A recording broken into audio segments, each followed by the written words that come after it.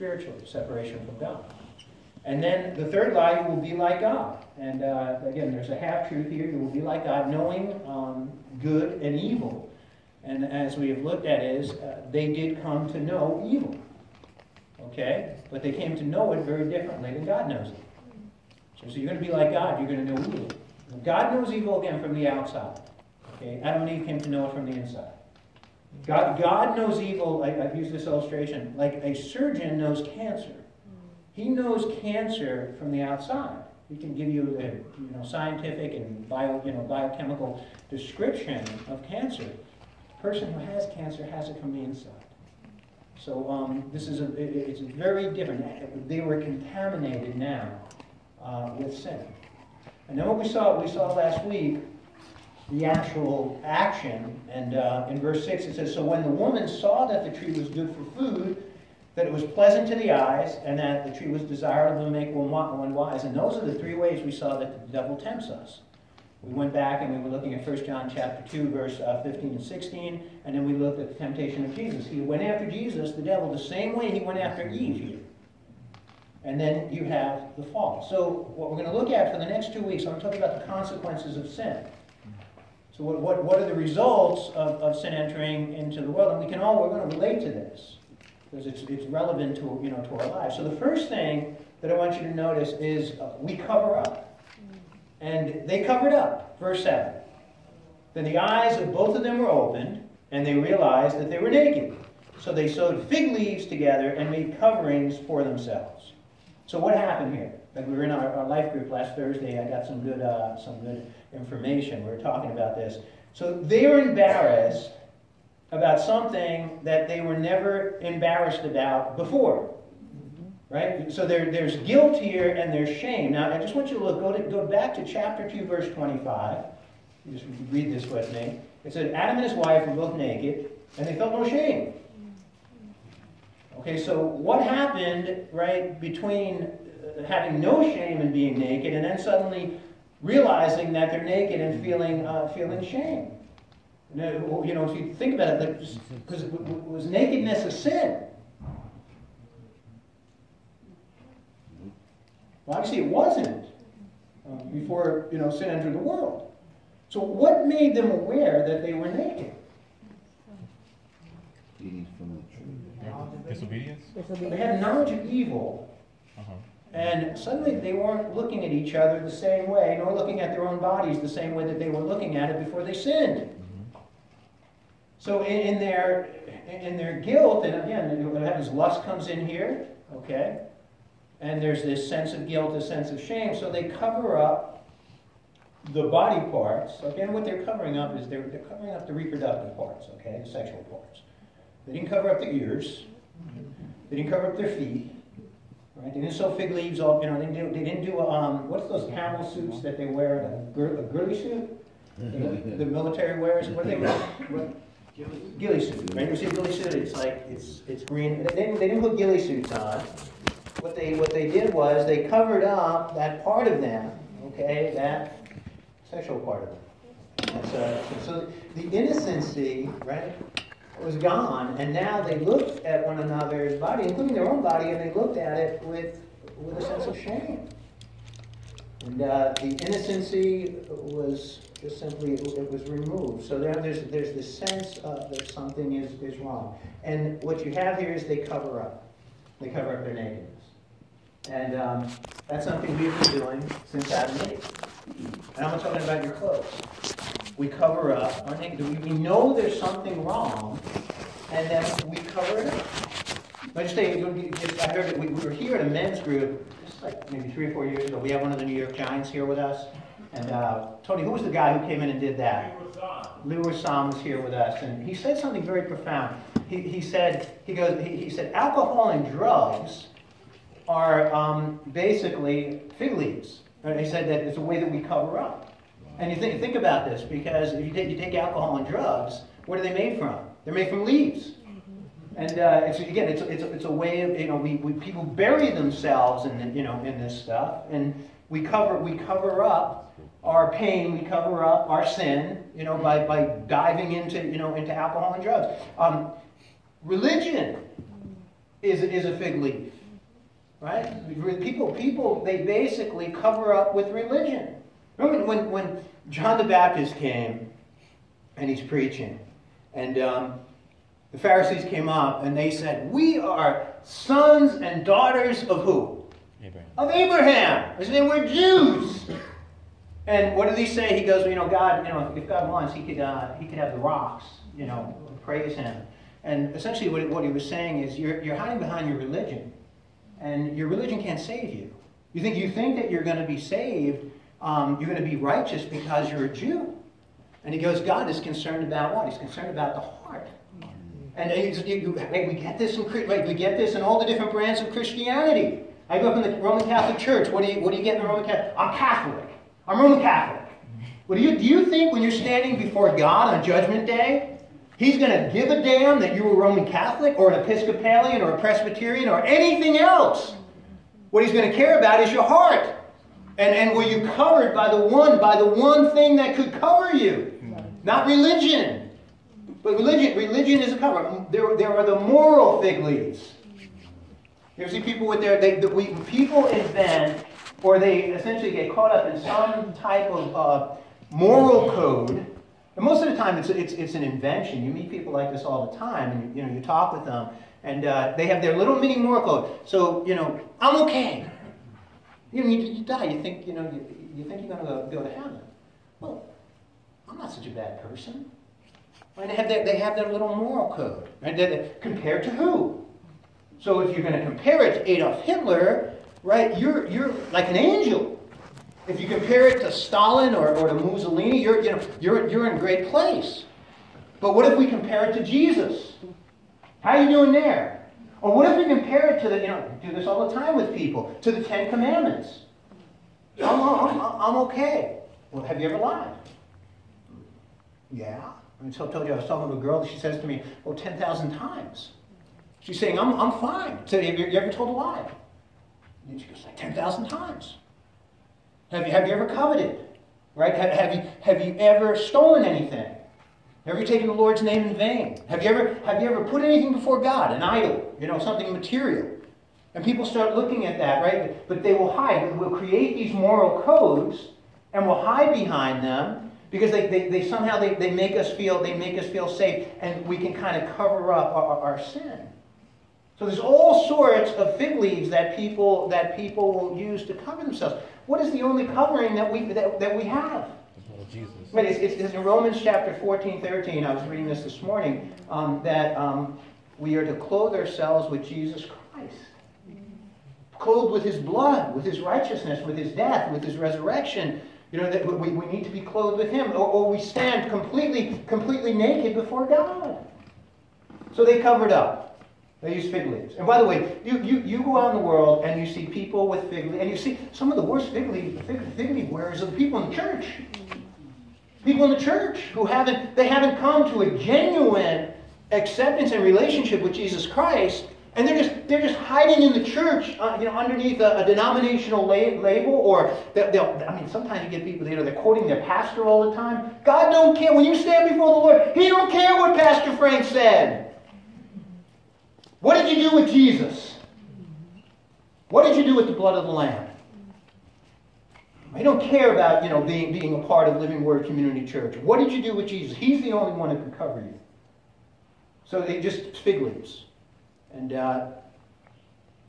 so Adam and Eve sew fig leaves on. We've been sewing fig leaves on for these last thousands of years. Okay. Second thing they do is they hide, and we hide. So it says in verse 8, "Then the man and his wife heard the sound of the Lord God as He was walking in the garden." Now, I just want you to stop and look at that. He was walking in the garden. Does God have a body? Spirit. Right, guys, it says in the Scriptures, God is spirit, and we should worship Him in spirit and in truth. So what you have here, and we see this occur throughout the Old Testament. Understand this. Jesus, His incarnation, through the virgin birth, Jesus was incarnate. Okay, the incarnation was that God, took on literally human flesh in the incarnation. So we say Jesus has a body. When Jesus was crucified, he was raised from the dead. He was raised with a glorified body. Jesus has a body. Jesus is at the right hand of the Father. We will be able to see him, touch him, hug him, right? We're going to be able to experience him. But just looking here again, in the Old Testament time, the incarnation hadn't happened. So, people there, by the way, there's heresies out that say God the Father has a body. God the Father doesn't have a body. God the Father is spirit. The Holy Spirit is spirit. And Jesus, the Logos, was spirit. So, you have here what is called a theophany. That's a fancy word. Theos meaning God. It's an appearance. It's an appearance of God in the form of a human. Sometimes we call them Christophanies, and we have Jesus, coming and appearing. So just ask you, where in the Old Testament? Let's just take the book of Genesis. Where in the book of Genesis do we see God appearing in a theophany? Right, with Abraham, right? The three angels appear, and the angel in the middle was the Lord. That's one place. Where's another place? Abraham wrestling. What? Jacob wrestling, right, with the angel of the Lord. It's a theophany of Jesus, a Christophany. There's another place. There's another place in the book of Genesis. What? Oh boy, that's some people. I kind of believe that was a theophany. Some scholars say it's not. That Melchizedek was actually a theophany of Jesus. So there's a lot of difference in some very good scholars who disagree with that. I'll give you one other place in the book of, and most of you are not getting this because she's not one of the more popular people in the book of Genesis. Hagar. Remember? The angel appeared. Yeah, that's angel of the Lord. That's a Christophany. That's a theophany of God appearing. So what you have here in this picture, the man and his wife, and the sound of the Lord God as he was walking in the garden. And if he was spirit, you're not going to hear his feet on the leaves or on the ground. So he's walking through the garden, and here's a cool thing. In fact, it's cool because it says it's cool in the cool of the day. You know what the word there for cool is? It's the word rach. Remember the word rach? That's the word spirit. And boy, it's never interpreted as spirit. It's always interpreted as cool. But could it be that it's just like kind of the presence of the Spirit at this time of the day, and it's the presence of God. And the Holy Spirit is cool, right? When you experience the Holy Spirit. So the Holy Spirit, the cool of day, and it says, and they hid from the Lord God among the trees of the garden. So they are covering up, and they're hiding. And what do we do in our sin? We hide from God. We hide from other people. We don't want people to know the truth about us. But honestly, think of it. How many of you would want to stand here right now and suddenly we flash up on the screen all of your sins, right? We want to keep that to ourselves. Keep that at least keep it between us and God. So here's I want to read to you something. Go with me to keep your finger there in Genesis, but I want you to go with me to the Gospel of John, chapter 3.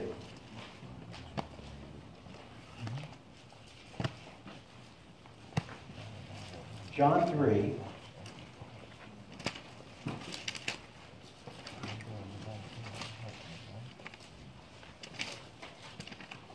And we'll pick up on verse 18.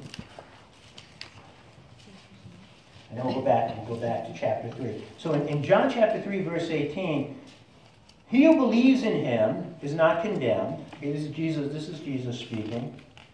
But he who does not believe is condemned already, because he has not believed in the name of the only begotten Son of God. And this is the condemnation, that the light has come into the world, and men love darkness rather than the light. Why? Why do men hide in darkness? Because their deeds were evil.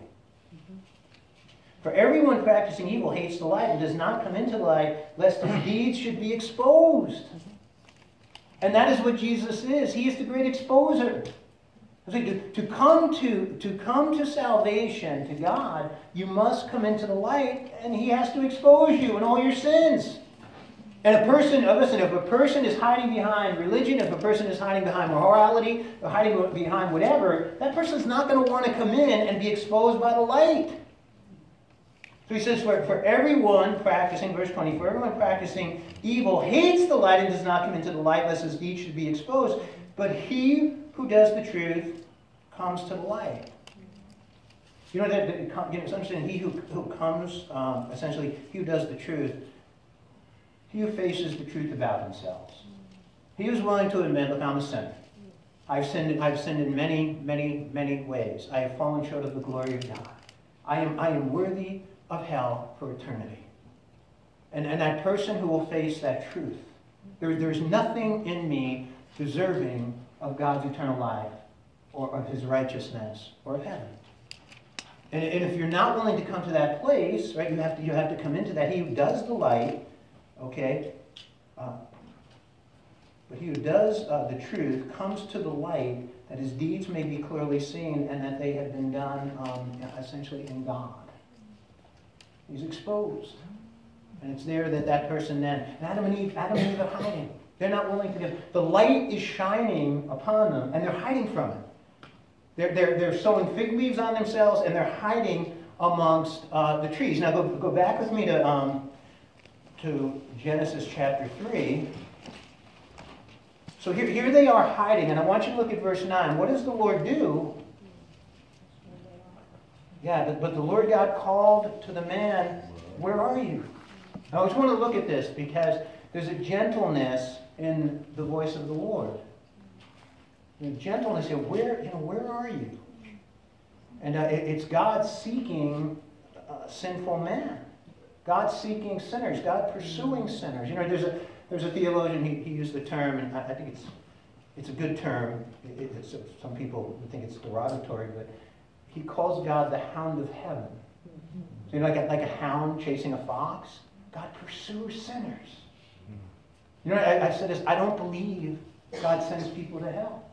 I believe he does everything to keep them from going to hell. I believe that people send themselves to hell. And you know, if you don't, you know, how far will God go to save a man or a woman from hell? Look at the cross. Look at all that he went through. Look at all of his suffering. Look at all of his pain. How far would he go to save a sinner, right, from hell? And he's a God who pursues people. So he asks this, where are you? Now we know this. He knows all things, right?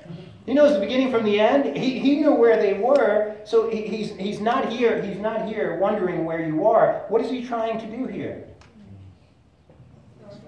He's trying to get them to say, hey, you know, this is where I'm at.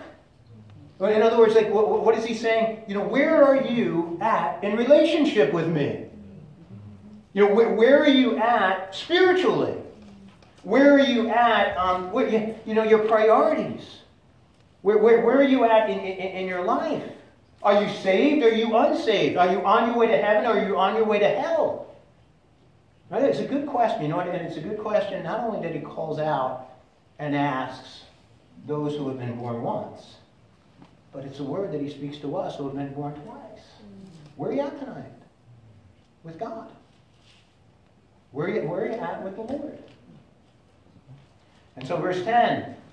So he answered, Adam answers, and he says, I heard you in the garden, and I was afraid because I was naked, so I hid. I just want you to see this. It's so sad. In Exodus 33:11, it says, the Lord would speak to Moses face to face as one speaks to a friend, and Moses would return to the camp. But his young aide, Joshua, son of Nun, did not leave the tent. God would speak to Moses face to face. Adam had an intimacy of the presence of God and relationship with God that far was beyond anything that Moses experienced. And the face-to-face relationship that Adam had with the Lord, and now he's hiding. Why is he hiding? No, he's afraid. Why? Why is he afraid? Because he knows evil. And he's experiencing the separation of sin, the judgment of sin, the pain of sin, the sorrow of sin, the guilt of sin, the shame of sin. And I think he's terrified because God said what? If you take of the fruit, what's going to happen to you? died. Yeah, he's thinking maybe that the Lord is there to execute him. So he's got a good understanding about the holiness and the righteousness of God. What does he not understand about God? The grace of God. This is that people hide from God because they don't understand the grace of the Lord. Listen to this passage. During the tribulation period, okay? At the beginning of the tribulation period, in Revelation chapter 6, verse 15 through 17. Listen to this. It says, the kings of the earth, the princes, the generals, the rich, the mighty, and everyone else, both slave and free, hide in caves and among the rocks of the mountains. So all hell is breaking loose on earth. Okay, you have. I mean, this is an unleashing of the wrath of God, the wrath of Satan, and the wrath of man on himself. So they're hiding, and they're hiding in caves, they're hiding in rocks, and they call to the mountains and the rocks, fall on us and hide us from the face of him who sits on the throne and from the wrath of the Lamb. For the great day of their wrath has come, and who can withstand it? You get a picture there? Those are people that are completely under the control of who? Of Satan. They're hiding from God. They're hiding from him. Because they have no understanding about his grace. No understanding about his love. No understanding about his mercy. So verse 10. Again, God. Adam says, I heard you in the garden. I was afraid because I was naked, so I hid. I want to just tell you, just look at the words of Adam. I just want to tell you something. I believe Adam is full of it here. I believe he's full of it. I believe that he's terrified not because he's naked.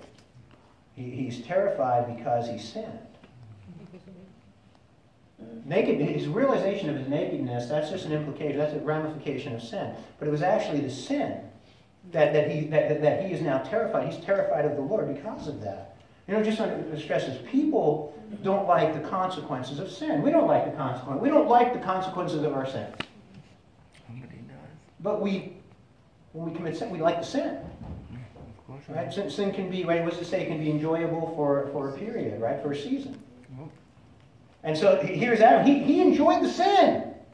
He didn't like the consequences. When you think about people, like people like the drug. They like the alcohol. They like the sexual immorality. They like the lust, the idolatry, the materialism. They like it. They don't like the consequences. The addiction that follows, being controlled by a substance, being controlled by a sinful habit, the illness, the poverty, the emptiness, the guilt, the shame, the separation that comes from it. So he's just kind of full of it. Terrified. He's terrified because he sinned, not because he's naked. Now, I watched. When I say this name, I know I'm going to get moans from all of you. I watched a documentary on cable the other night of Anthony Weiner. Okay? Go ahead. Alias Carlos Danger. Okay? And this is what I picked up from this. He liked the sin. And this is before all this new stuff came out about him possibly being a pedophile. But he liked the sin, and you could see it was like, this was something that's thrilling. It was an adventure. And he didn't like being caught. He didn't like the embarrassment. He didn't like, he got 5% of the vote in New York for the mayoral election. He didn't like that, because he was at one point leading until all this stuff, hit. And I'm sure right now he doesn't like being separated from his wife and his kid. But just the sin, they like. But it's not the nakedness. The thing that puts them in fear is it's the sin. So in verse 11, and God said, who told you that you're naked? And that's a great, great question. He says, have you eaten from the tree that I commanded you not to eat from? I say this again. Who told you that you were naked? And I said, it's a great question. So who told him? But who told him that he was naked? Because we know this. There was nobody else there.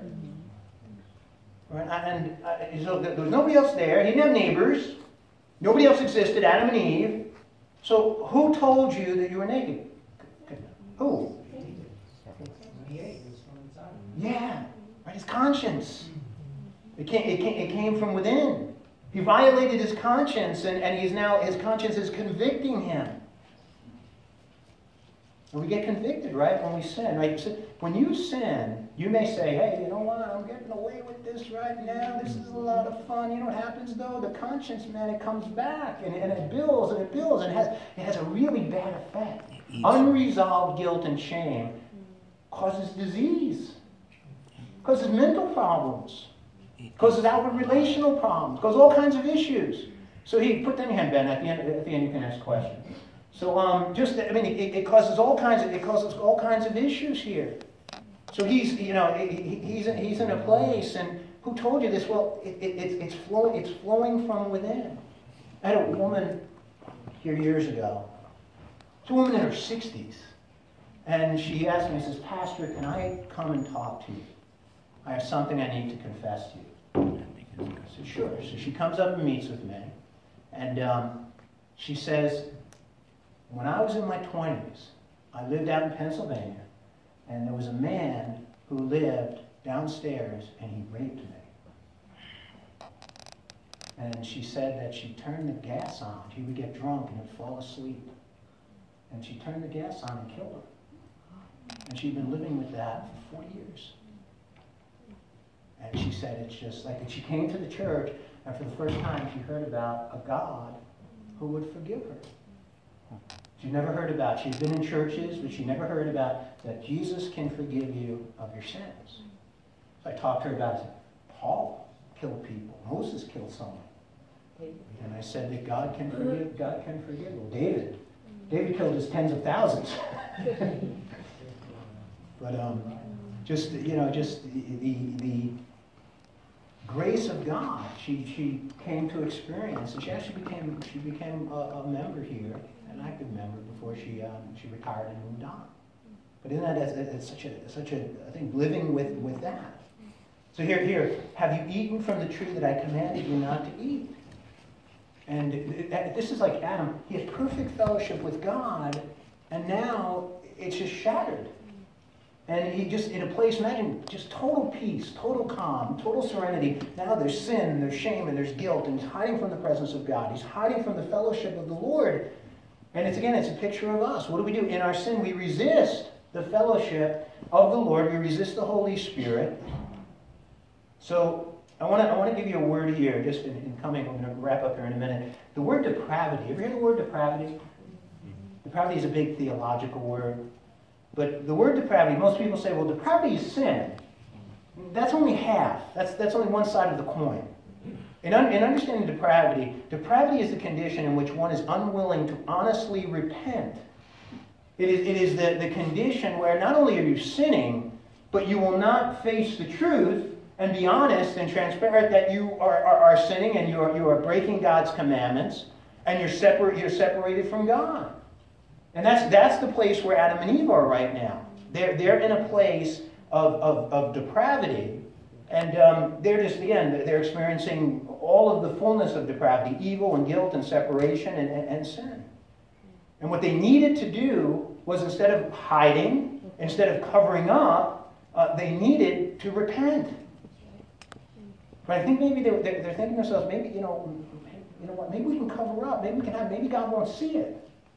And I think that's what people think. So they essentially cover up and they hide. I'm going to show you one more thing tonight, because there's 5 things that have consequences. We'll look at the other 2 next week. The third thing they do is blame.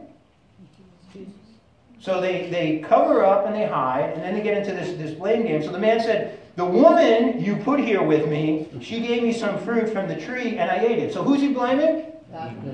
No, he's blaming God first. I want you to see that. It's your fault. It's your fault. He blames God, and he blames the woman that you put here with me. I just want to say this to you about Adam. He could have said no, right? That's right. When she offered him the fruit, he could have said no. I'm not going to take it. When I was a kid, all my friends started to smoke cigarettes, and I said no. And then they started smoking weed, and I said no. And then they started drinking beer, and I said yes. But I said no to 2 out of 3. I didn't want them standing here and think I'm some kind of holy roller here. Okay? But I said no to the weed. I never smoked a joint. I never smoked a cigarette. And When the beer came around at 16 years old, yeah, I drank the beer. So, but he could have said no. But here, what he does is he blames God. Listen, I want you to listen to this. You know that that's what a sinner will ultimately do. It's just like, you know when like the world of a sinner collapses, it all comes down to it's ultimately God's fault. And I've watched people, unrepentant people, approaching death, and they will blame God. They will blame God for for all the mishap, for all the sickness. They blame God for for everything, and that's exactly what they're doing here. And it's really again the thing that is so horrible here. In one day, right, like one 24-hour period, Adam and Eve went from praising God to blaming God, just like that. And so, verse 13, and the Lord said to the woman, "What is this that you have done?" And what did the woman say? "The devil made me do it." Remember Flip Wilson? Some of the young people say Flip Wilson. Who's Flip Wilson? Go on YouTube, Flip Wilson. He was a funny comedian back in the 70s, and he used to dress up like this woman, Geraldine, and she was like a Playboy bunny. Remember that? And he used to do "the devil made me do it." And, it's just, "the devil made me do it." He used to do this with this high-pitched voice, and that's what he did. What is this that you have done? The woman said, "The serpent deceived me and I ate. The devil did it." So she's now self-justifying, and she's shifting the blame to the devil, but she's basically playing the victim game. I'm a victim. The devil made me do it. Adam, I'm a victim. You put the woman here. It's your fault. It's the devil's fault. Again, I want to show you just to be free from depravity and to come to repentance. Watch this. What you have to do, you have to remove yourself from the blame zone. And you have to move yourself into the blame-free zone. You have to remove yourself from the excuse zone, and you have to place yourself in the excuse-free zone.